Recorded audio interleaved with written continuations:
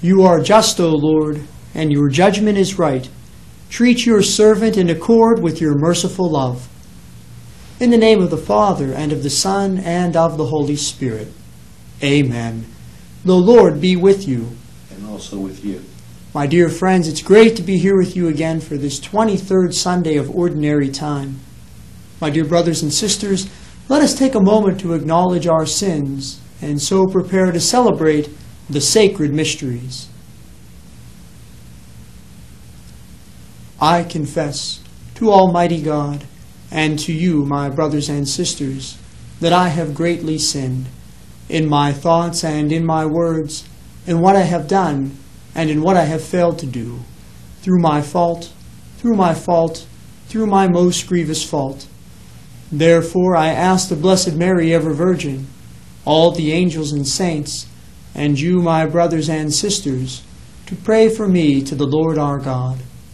May Almighty God have mercy on us, forgive us our sins, and bring us to everlasting life. Amen. Lord, have mercy. Lord, have mercy. Christ, have mercy. Christ, have mercy. Lord, have mercy. Lord, have mercy. Glory to God in the highest, and on earth peace to people of good will. We praise you, we bless you, we adore you, we glorify you, we give you thanks for your great glory. Lord God, heavenly King, O God, almighty Father, Lord Jesus Christ, only begotten Son, Lord God, Lamb of God, Son of the Father, you take away the sins of the world, have mercy on us. You take away the sins of the world, receive our prayer. You are seated at the right hand of the Father, have mercy on us. For you alone are the Holy One, you alone are the Lord, you alone are the Most High, Jesus Christ, with the Holy Spirit, in the glory of God the Father. Amen. Let us pray.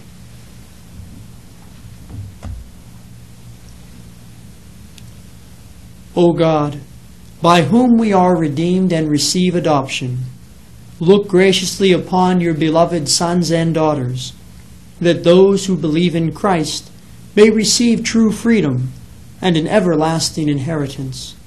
Through our Lord Jesus Christ, your Son, who lives and reigns with you in the unity of the Holy Spirit, one God, forever and ever. Amen.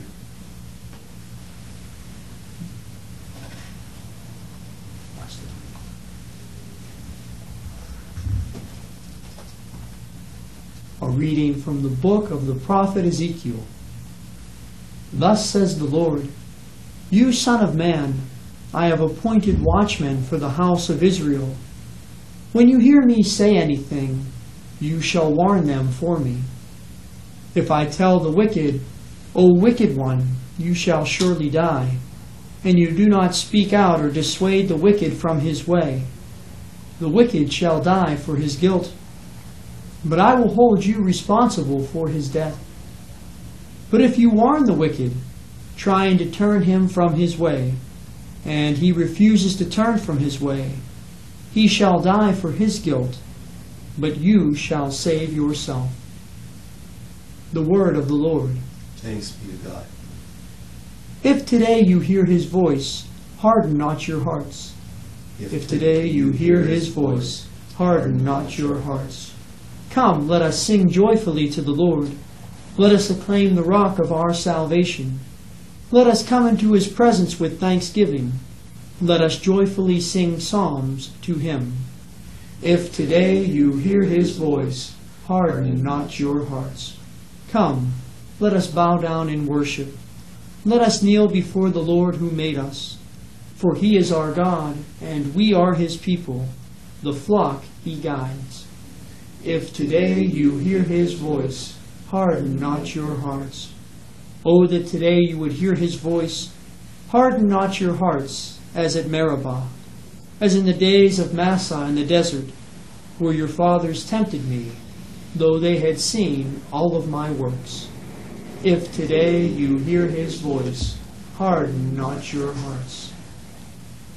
A reading from the letter of St. Paul to the Romans. Brothers and sisters, Owe nothing to anyone except to love one another.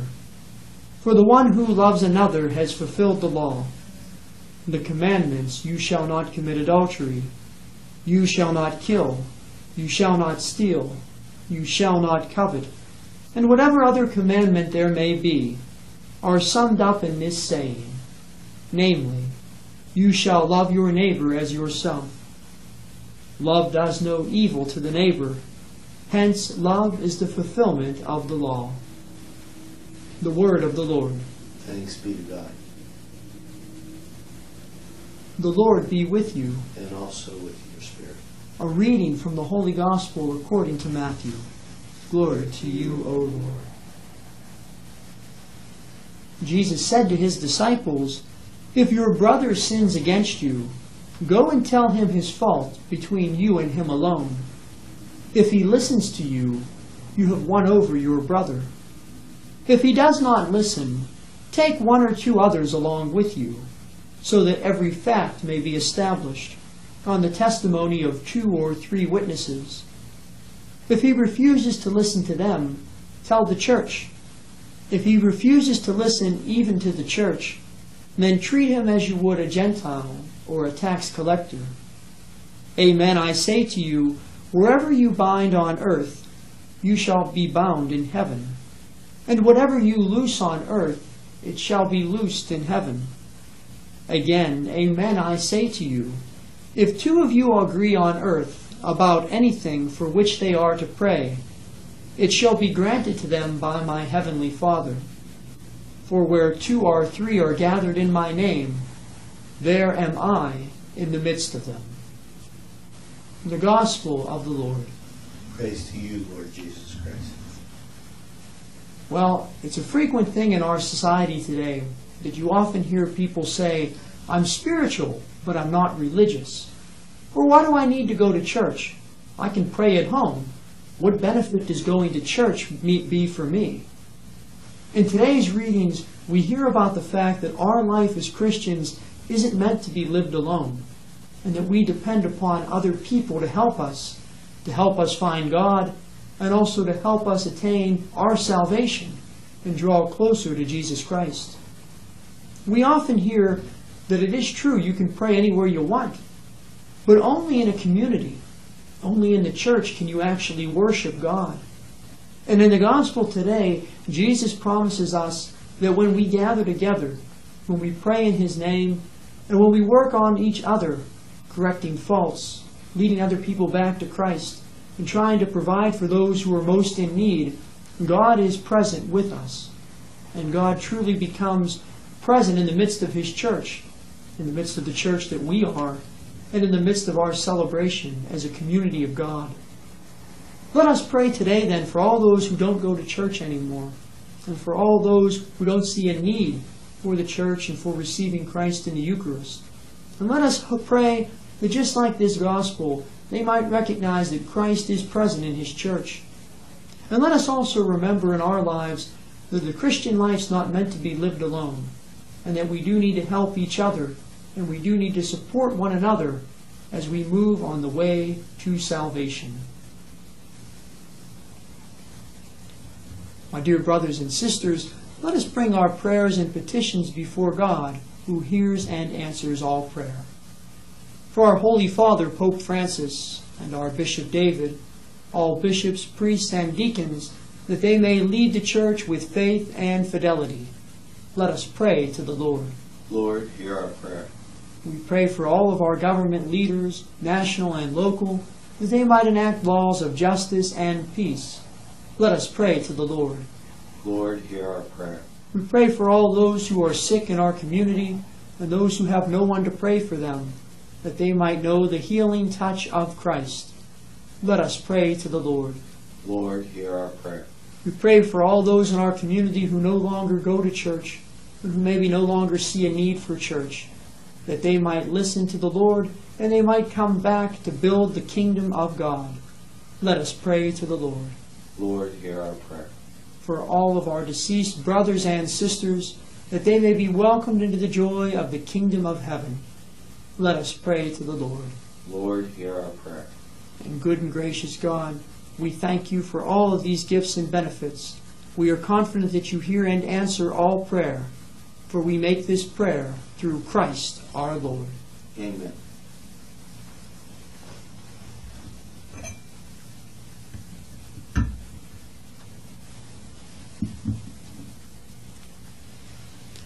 Blessed are you, Lord God of all creation, for through your goodness we have received the bread we offer you, fruit of the earth and work of human hands, that will become for us the bread of life. Blessed be God forever.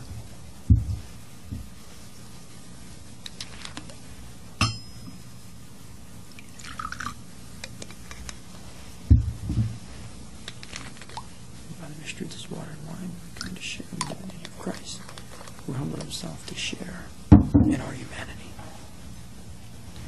Blessed are you, Lord God of all creation, for through your goodness we have received the wine we offer you, fruit of the vine and work of human hands. It will become our spiritual drink. Blessed be God forever. Humble spirit and contrite heart, may we be accepted by you, O Lord. May our sacrifice in your sight this day be pleasing to you, Lord God. Wash me, O Lord, of my iniquity. Cleanse me of my sin. Pray, brothers and sisters, that my sacrifice and yours may be acceptable to God, the Almighty Father. May the Lord accept the sacrifice at my hands, for the praise and glory of his name, for our good and the good of all his holy church. O God, who give us the gift of true prayer and of peace, graciously grant that through this offering we may do fitting homage to your divine majesty, and by partaking of the sacred mystery, be faithfully united in mind and heart, through Christ our Lord. Amen. The Lord be with you. And also with you. Lift up your hearts. We have lifted them up to the Lord. Let us give thanks to the Lord our God. It is right to give him thanks and praise. It is truly right and just, our duty and our salvation, always and everywhere to give you thanks, Lord, Holy Father, Almighty and eternal God. For when your children were scattered afar by sin, through the blood of your Son and the power of the Spirit, you gathered them again to yourself, that a people, formed as one by the unity of the Trinity, made the body of Christ and the temple of the Holy Spirit, might, to the praise of your manifold wisdom, be manifest as the Church. And so, in company with the choirs of angels, we praise you, and with joy we acclaim. Holy, holy, holy Lord, God of hosts, heaven and earth are full of your glory. Hosanna in the highest. Blessed is he who comes in the name of the Lord. Hosanna in the highest. You are indeed holy, O Lord, and all you have created rightly gives you praise. For through your Son, our Lord Jesus Christ, by the power and working of the Holy Spirit, you give life to all things and make them holy, and you never cease to gather a people to yourself, so that from the rising of the sun to its setting, a pure sacrifice may be offered to your name. Therefore, O Lord, we humbly implore you, by the same Spirit, graciously make holy these gifts we have brought to you for consecration, that they may become the body and blood of your Son, our Lord Jesus Christ, at whose command we celebrate these mysteries. For on the night he was betrayed, he himself took bread, and giving you thanks, he said the blessing, broke the bread, and gave it to his disciples, saying, "Take this, all of you, and eat of it, for this is my body, which will be given up for you."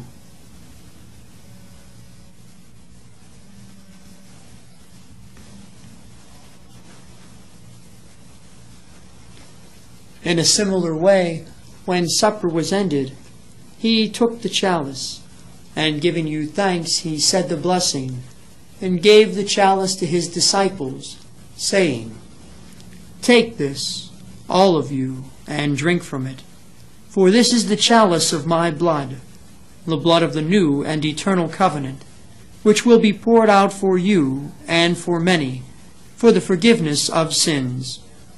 Do this in memory of me.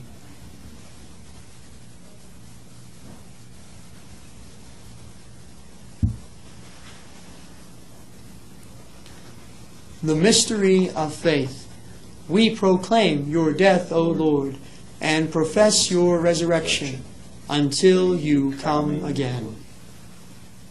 Therefore, O Lord, as we celebrate the memorial of the saving passion of your Son, his wondrous resurrection and ascension into heaven, and as we look forward to his second coming, we offer you in thanksgiving this holy and living sacrifice. Look, we pray, upon the oblation of your church, and recognizing the sacrificial victim by whose death you willed to reconcile us to yourself, grant that we, who are nourished by the body and blood of your Son, and filled with his Holy Spirit, may become one body, one spirit in Christ. May he make of us an eternal offering to you, so that we may obtain an inheritance with your elect, especially with the most blessed Virgin Mary, Mother of God, with blessed Joseph, her spouse, with your blessed apostles and glorious martyrs, and with all the saints, on whose constant intercession in your presence we rely for unfailing help. May this sacrifice of our reconciliation, we pray, O Lord, advance the peace and salvation of all the world. Be pleased to confirm in faith and charity your pilgrim church on earth, with your servant Francis our Pope, and David our Bishop, the order of bishops, all the clergy, and the entire people you have gained for your own. Listen graciously to the prayers of this family, whom you have summoned before you. In your compassion, O merciful Father, gather to yourself all your children scattered throughout the world. To our departed brothers and sisters, and to all who were pleasing to you at their passing from this life, give kind admittance to your kingdom. There we hope to enjoy forever the fullness of your glory, through Christ our Lord, through whom you bestow on the world all that is good. Through him, with him, and in him, O God, Almighty Father, in the unity of the Holy Spirit, all glory and honor is yours forever and ever. Amen. At the Savior's command and formed by divine teaching, we dare to say, Our Father, who art in heaven, hallowed be thy name. Thy kingdom come, thy will be done, on earth as it is in heaven. Give us this day our daily bread, and forgive us our trespasses, as we forgive those who trespass against us. And lead us not into temptation, but deliver us from evil. Deliver us, Lord, we pray, from every evil. Graciously grant peace in our days, that by the help of your mercy we may be always free from sin, and safe from all distress, as we await the blessed hope and the coming of our Savior, Jesus Christ. For the kingdom, the power, and the glory are yours, now and forever.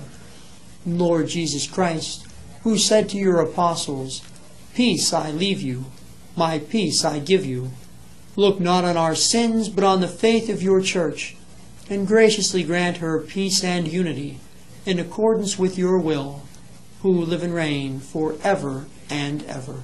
Amen. The peace of the Lord be with you always, and with your spirit. Let us offer each other the sign of peace.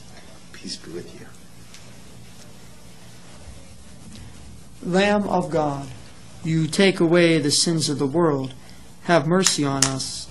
Lamb of God, you take away the sins of the world, have mercy on us. Lamb of God, you take away the sins of the world, grant us peace.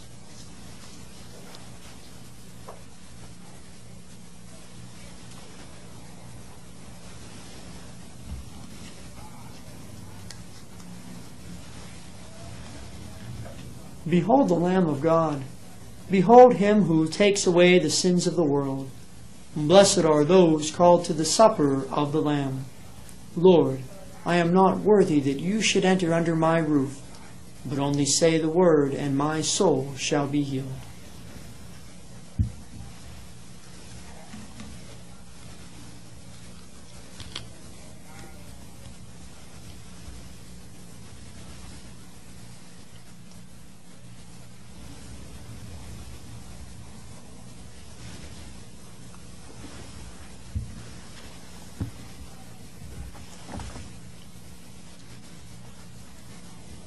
I am the light of the world, says the Lord. Whoever follows me will not walk in darkness, but will have the light of life. The body of Christ. Amen.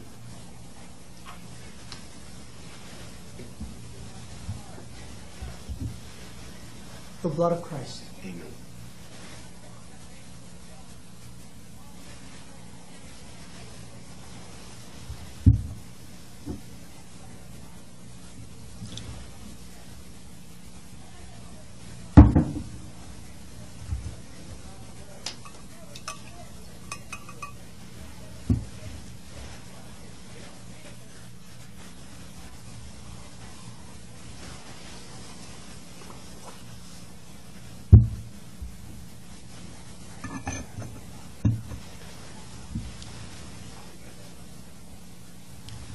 Let us pray. Grant that your faithful, O Lord, whom you nourish and endow with life, through the food of your word and heavenly sacrament, may so benefit from your beloved Son's great gifts, that we may merit an eternal share in his life, through Christ our Lord. Amen. It was great to be with you again on this Sunday. I hope you have a blessed week, and I look forward to being with you once again for Sunday Mass. The Lord be with you. And also with you. And may Almighty God bless you, the Father, and the Son, and the Holy Spirit. Amen. Go forth. The Mass is ended. Thanks be to God.